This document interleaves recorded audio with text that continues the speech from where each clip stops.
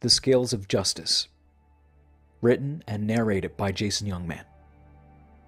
The scales of justice have no eyes to see, for it simply measures and weighs everything.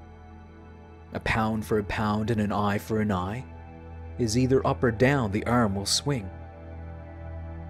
Now the true eye of justice is impartiality. It sees neither rich nor poor, strong or weak.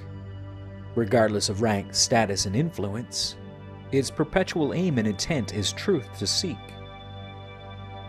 The sword of justice is but swift and final. It lingered not in the courts for many a year, to fatten the money bags of lawyers, but to remedy by way of what is just and fair. The heart of justice need not be cold and exacting. There is room for mercy and forgiveness too.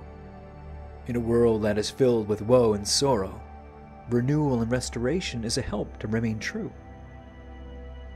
The spirit of justice is neither black nor white, nor some intermediate gray to right or wrong. It is gentle as a dove and wise as a serpent, a means to turn dissonance into a beautiful song.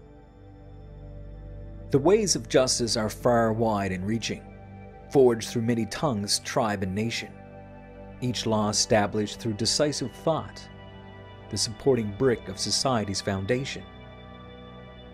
The ends of justice we know as harmony, yet her shield remains braced in dissension, a vision by which to prevail and overcome, and relinquish the bane of apprehension.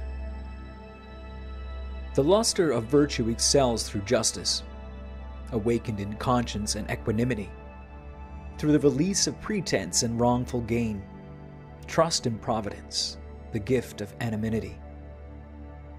The hand of justice reaches far and wide. It knows no boundary, for the all is one. From the orphan to the sick to the denied, its rule is to provide freedom for everyone.